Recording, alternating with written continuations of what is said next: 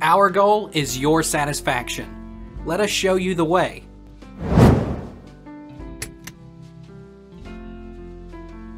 Is 92 a good oxygen level? Healthline. So what is the normal oxygen level?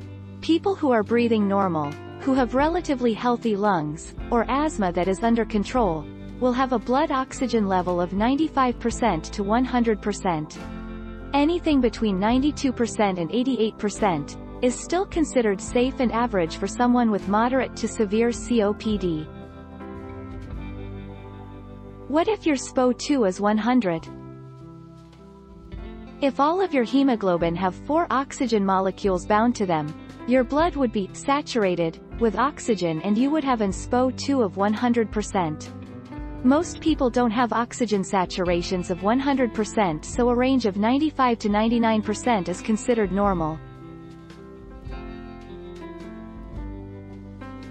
Take our lead. Let's help you make your mark.